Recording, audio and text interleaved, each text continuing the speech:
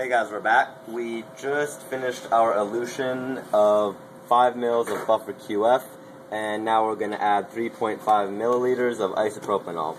So I'm going to take off my midi prep column very carefully.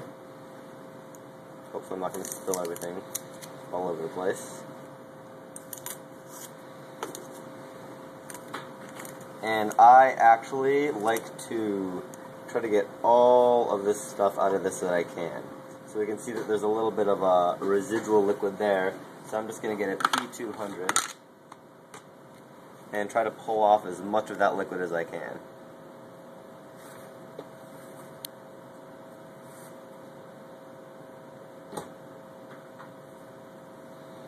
So it was about 100 microliters, maybe 200. We can do that one more time.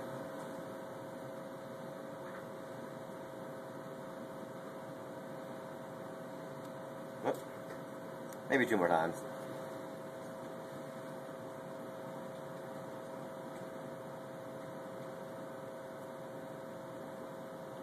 There we go, that's good enough. Okay, that's junk, we can get rid of that. And now we're just going to add our isopropanol. So this is 100% isopropanol, and we're going to cool it. This is going to precipitate out the DNA. We're going to pellet that, and then we're going to be able to pour off everything else, and we're going to have just a DNA pellet, which we're going to be able to resuspend. So I have my P1000. It's set to 1,000 microliters, or 1 milliliter. I'm going to pull up 1 mil. And you have to be careful when you're pipetting alcohols, because their vapor properties are kind of weird and they behave unexpectedly. I guess what that means is sometimes if you're trying to pull it up, you might get splash on the bottom of your pipette, and it will contaminate it. So here's 3. I'm going to change my P1000 to 500 microliters.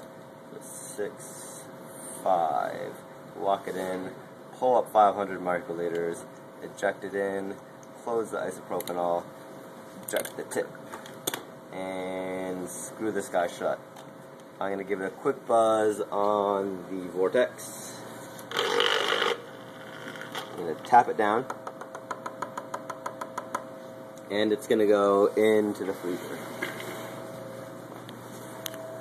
And it's going to sit in the freezer for about 5 to 10 minutes. I like to keep it upright, so I'm just going to put it back there, and I'm going to lean it over. So we'll be back. We're going to spin it down in the centrifuge. We're going to get a pellet and resuspend it, and then we'll be going on to the next part of the midi prep.